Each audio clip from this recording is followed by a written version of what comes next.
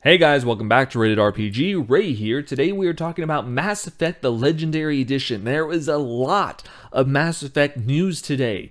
There was this big deep dive video from IGN. I went over that in a different video, however, because that was looking more at the visual side of things, and I wanted to just go through that in a different video. Here we're going to be reading through this article on PlayStation Blog, which is also over on EA whatever, and also on Reddit. It's the same article posted in multiple places, going through a lot of the mechanical changes, a lot of the improvements and fine-tuning of the game. So I want us to go through, read it, and talk about the changes on a more detailed level that we wouldn't have seen just in that gameplay demonstration. So let's take a look at this now. This is written by Jay Ingram, community manager, EA Bioware. So yada yada yada, more details. Very happy to hear about that. Let's see, we have a quick look at what do we got here. This is a quick look at it's not Vermeer, is it? No, this is Vermeer, and we can see the change in the HUD and the UI, because I mean, look at this. This is Mass Effect 1. The overheat system's been completely redone, shield system's redone, health is redone, character portraits, character positions, textures are so much better, but that's neither here nor there. Let's get to looking at this. Combat tuning. Combat in the Mass Effect trilogy has evolved across the series, with each game's experience being different.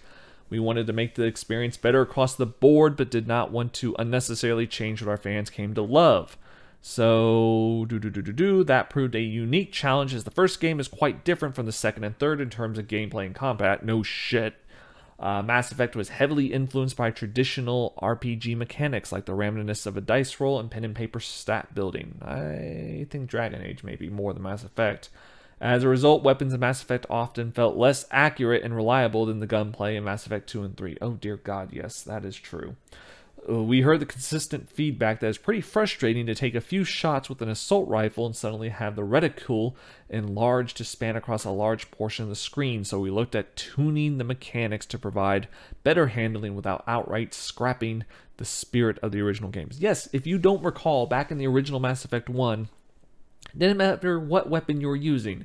If you were using an assault rifle, if you were using a sniper rifle, if you were using a pistol or a shotgun, anytime you took a shot, the reticule would actually get bigger and your accuracy would go down, and that was horrible. The only way to basically overcome that was by using a skill, which for a certain amount of time would just lock your reticule. I forget what the skill was called, but I would spam that skill like a mofo because I hated it.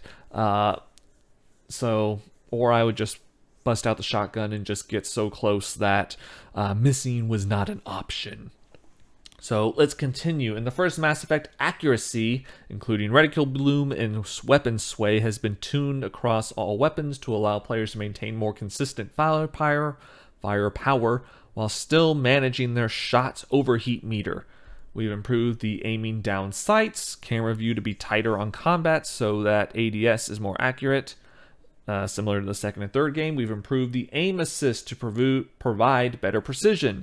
These small behind-the-scenes changes collectively make combat snappier. So basically, not scrapping things, as they said, but making things much smoother, which I am looking forward to. I want to have good gunplay in Mass Effect 1. Not just good story, but let's get good gunplay behind there as well. Abilities have been rebalanced. For example, immunity now grants a powerful defensive buff for a short period of time instead of a small buff for a long time. Powerful buff, short time, instead of small buff, long time. Me love you long time. Okay, so what are list of gameplay changes? Let's go through these. Shepard can now sprint out of combat. Cool. Melee weapons are now mapped to a button press rather than automatically occurring based on proximity, so you can get up in someone's face and shoot. And there's a dedicated melee button like in Mass Effect 2 and 3. This is great. I love this. Thank you.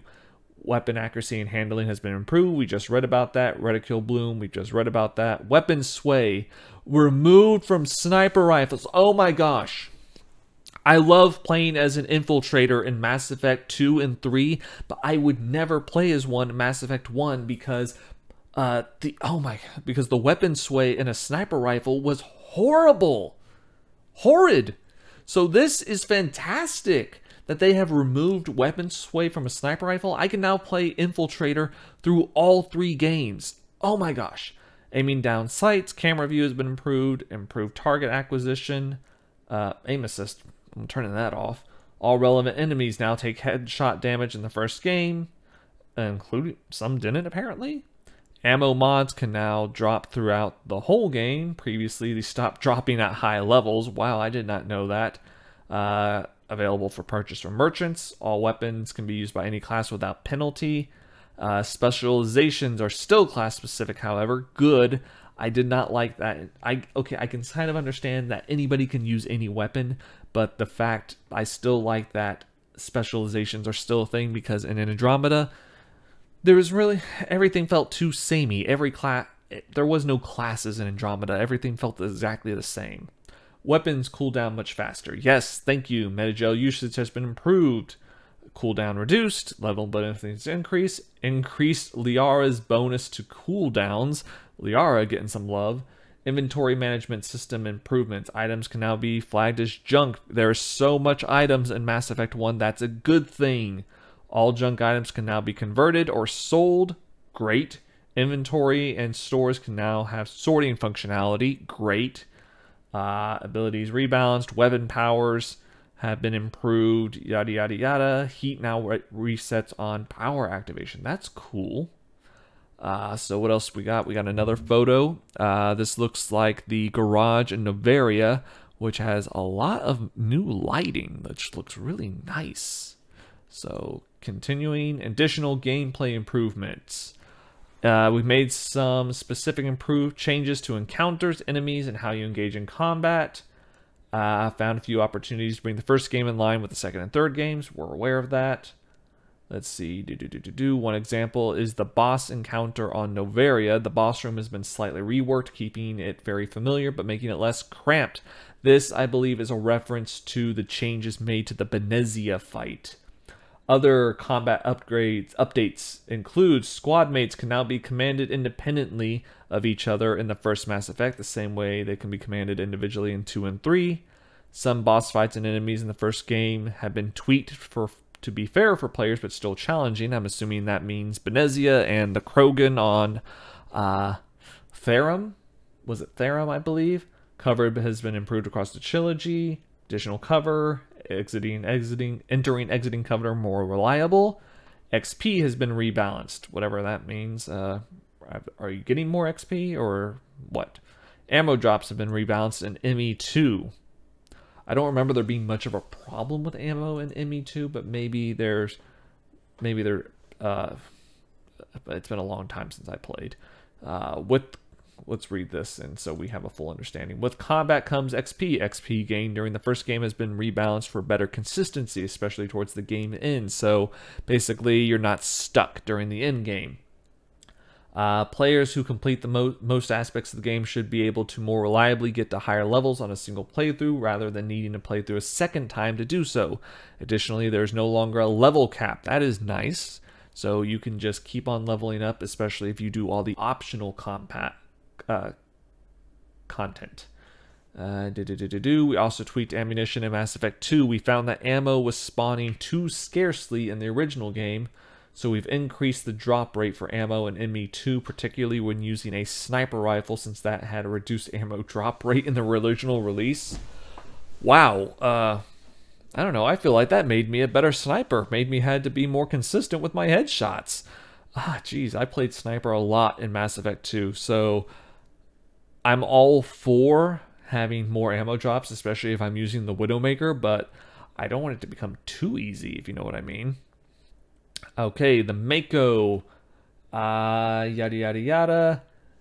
Trying to make it less bouncy. That's what a lot of this basically says. Its functionality has been improved with faster shield recharging. New thrusters, basically the same as the Nomad in Mass Effect Andromeda. The Nomad was kind of pointless in my opinion because they did not need all of these open world sections, but one thing it did have that was nice was the booster thrust from getting to point A to point B faster. They've added boosters to the Mako, which is nice. And let's see, not just vertical boost, but actually a forward boost. Let's see, the boost recharge is independent from the jump jets, so you can use both at once or separately. Boom. So, improved handling. Physics improved to feel weightier and slide around less. Thank you. Improved camera controls. Resolved issues preventing the Mako from accurately aiming at lower angles. Yeah. I remember back in the original game when you were on a slope where the reticule was aiming, you wouldn't actually hit.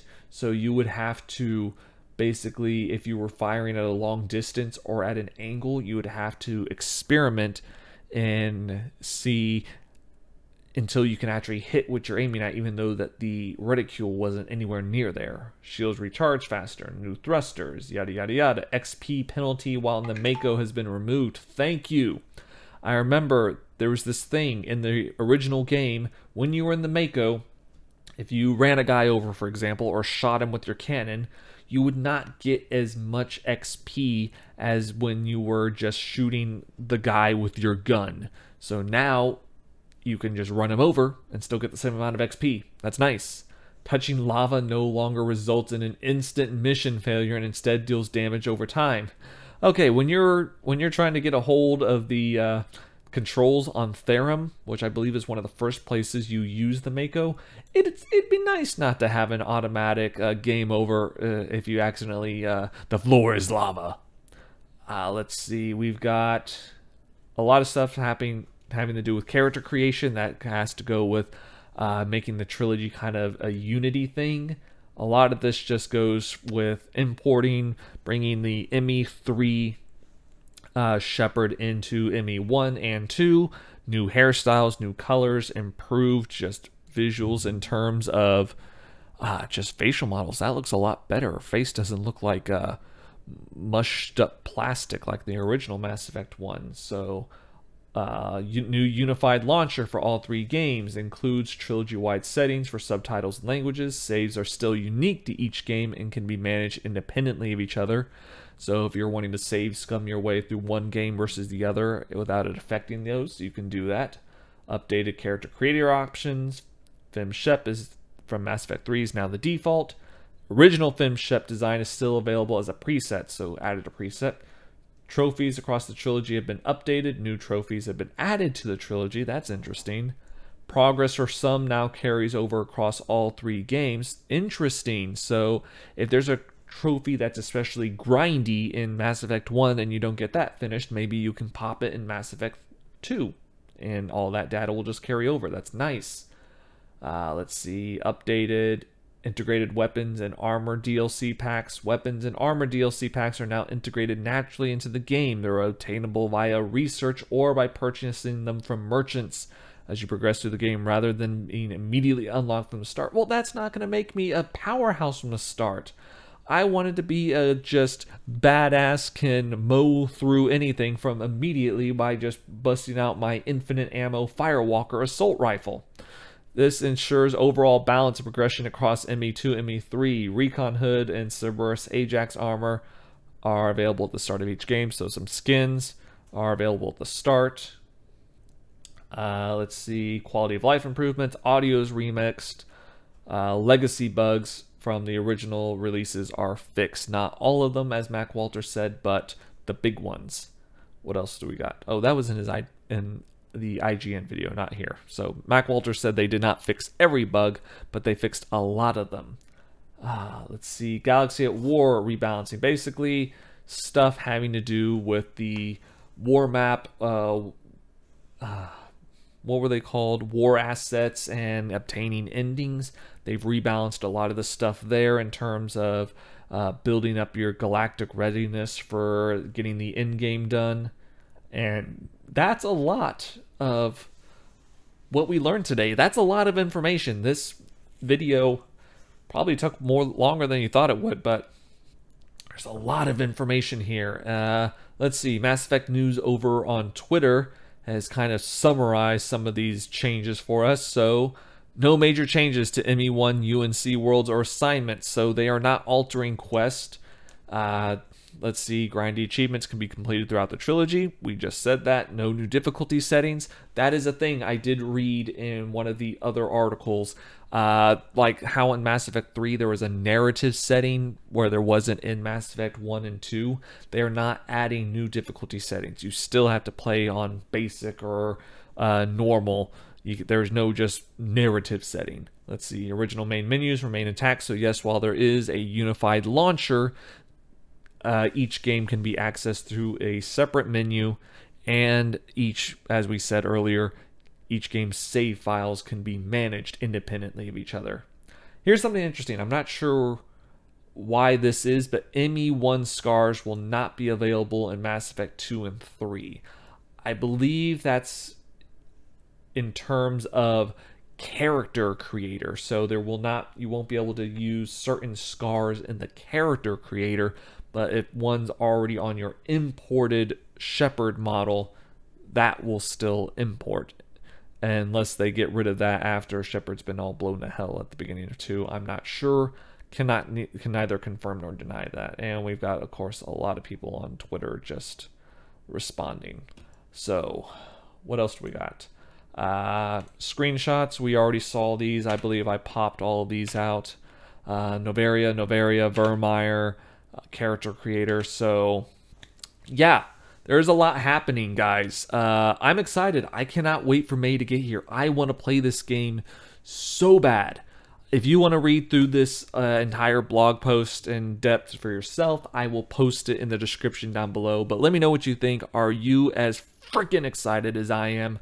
Let me know what you think. Like, comment, subscribe, bell icon, notifications, and let's just nerd out together, because I can't wait. Because it looks beautiful, it looks awesome, and it just sounds like it's going to play so awesome. So I'll catch you next time. I just want to go... Well, I have to process this, so, and then post it. So yeah, I do need to go. So catch you next time. Later. Hey guys, thanks for tuning in to Rated RPG. I appreciate you checking out the channel.